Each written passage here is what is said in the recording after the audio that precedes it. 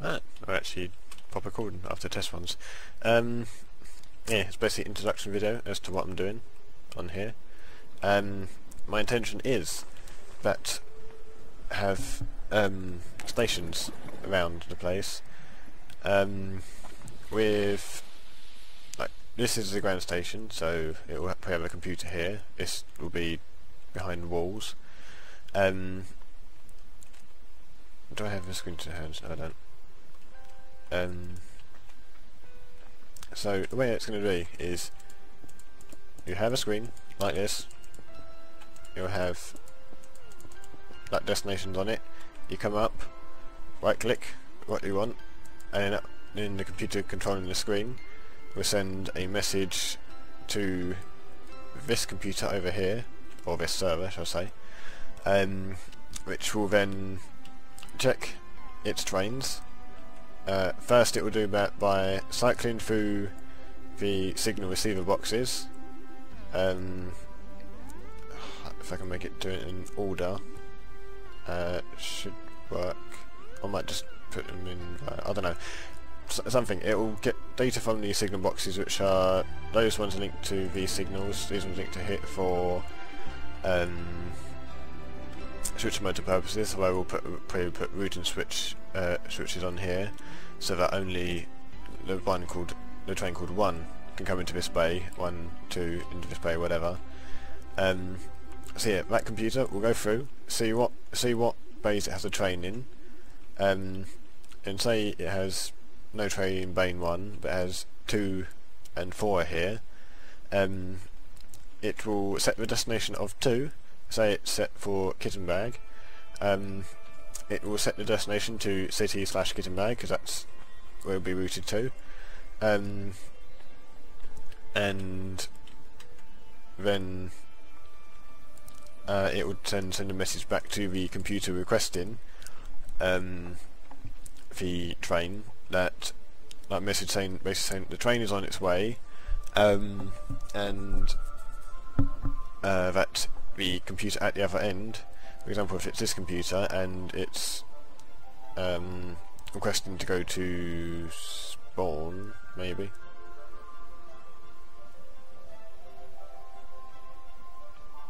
Yeah, if this one's like requesting to go to spawn, then say like it'll come up, right click here, this sends message to that server, that then sets destination of say 1 to city ground station, which will make it pull out here, come into here and sit here for a bit. Then it'll wait there for about a few minutes before then getting sent off again.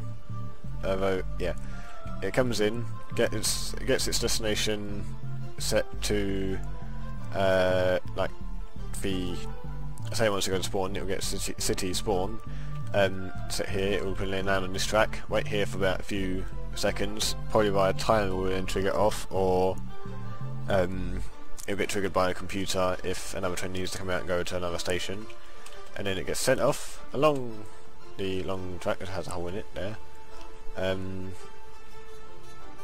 along here, and we'll have manual Railcraft anti-crash into each other on these junction things set up, and if the destination's getting back, it'll go along here, pull into the station, wait here for a bit, it'll pull in, unload using disembarking rails, unload passengers, continue round, then get its destination set to, I'll probably have it set back to like the shed or something, so then it'll go along here, back along here, and then these routing switches will then route it back to there.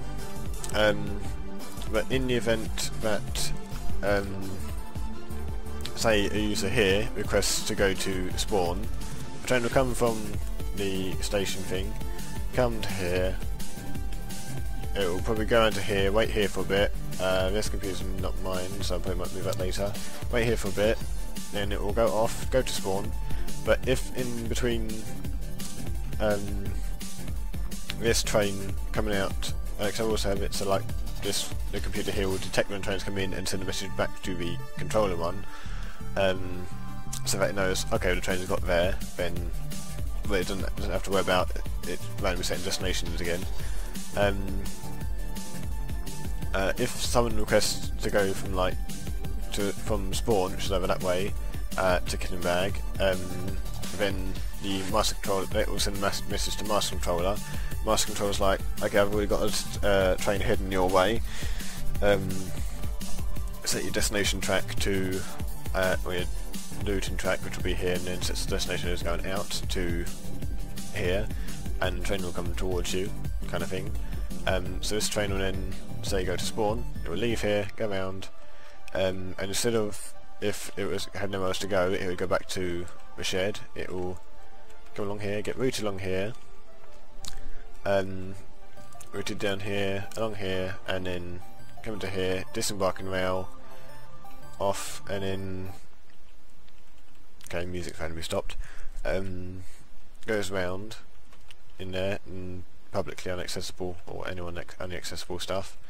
Come along here, then probably stop here for a bit, let the user get on, and then it will go off to a Kit and Bag. And same thing for all other stations. If so, go along here, and then into here. If no one else requests it for quite a while, it will go in and round.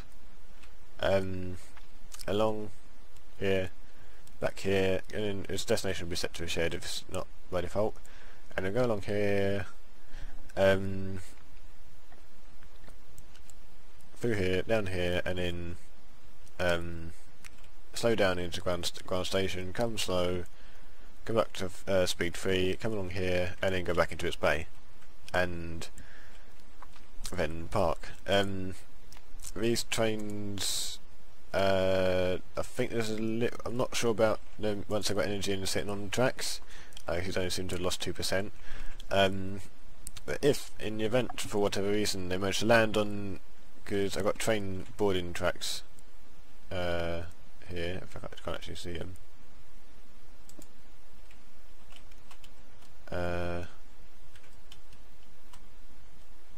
Yeah, it's on train boarding mode. Hello, Dirt Pillar. Yes, in the event that if they do have no power, as long as the track in front of it has power, then, because 3 and 4 can't have no power, and I've set up a switchboard here. This is for those lumps down there. It's just manual control for now. I can still trigger it, and it will still give it a bit of a shove, and it was enough to get it onto these electric tracks, give it charge, and then it can go off. Because where it gets set to speed 3 here, it gets set to speed 4 here. As a long journey ahead, and I will make it at some point so that if there's a train here, then, or like there's 2 parts of the station, you've got one stop there, one stop, or one waiting part here. So if there's a train here, then this one will wait to go. Then this one goes off, that one comes in, waits here for a bit, waits till a train's gone around the corner, and then continues on. But that's standard Railcraft stuff, which I can do. Doesn't really need Computronics to do it. But yeah, this isn't the only feeder on this track. The intersection going off to Kit and Bag had another feeder unit on it, but it's not much loss on the tracks, but the gradual loss on the tracks means that these tracks here had no power. So I had a train, because for sometimes this would be like, oh, you're slightly going across it, I'm just going to close it. So I've now got it so that it emits on green and yellow. That's not even attached to anything. Yeah, and it comes back again. So even if a train's going away and it's going to cross the track, then it should still work. Yeah, and it goes in and stops, and then this is red, so then this closes. I will put switch motors in here, not switch, root and switch motors, and probably have a redstone event on them as well. But for now, it's just doing this until I get it set up so where multiple trains can be launched at the same time, whereas now it's just me clicking that button, that train goes, kind of thing. So yeah, that's it for now. I'll post updates as I do them. Yeah, bye.